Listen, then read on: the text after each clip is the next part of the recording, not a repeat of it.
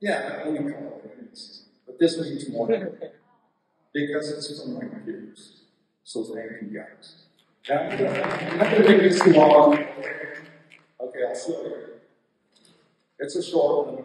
Just so you know, I get 30 seconds. This really isn't about me. It's about you.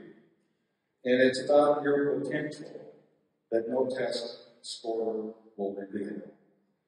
We all have the potential to do something. And I failed third grade because I couldn't read, I couldn't write sentences, I couldn't recite my ABCs.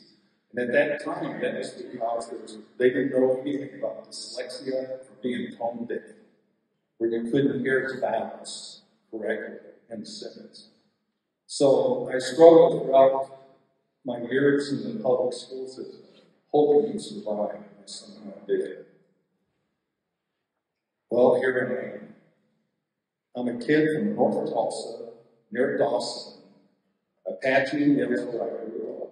And look where I am today. And it was because I had some potential in me. And it also had to do with Mrs. Radcliffe, who was an English teacher here. And Mrs. Radcliffe said, well, Dave, if you're having trouble, why don't you fail in your English papers? And that's what I did.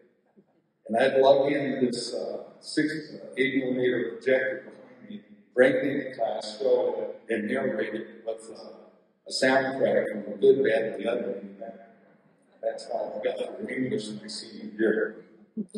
So if there's, I want to thank is Buddy Brown and John. They're the ones who put the video together, and some of the press is not just there. So that's pretty cool. Class is 24-25.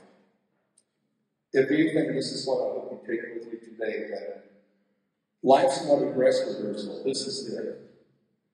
This is all we get.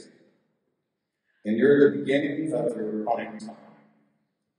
So go out there, live your potential, live your life, and come back and watch us on vacation just to show us how well we've done in life. Take care, my friends. Thank you. Thank you very much.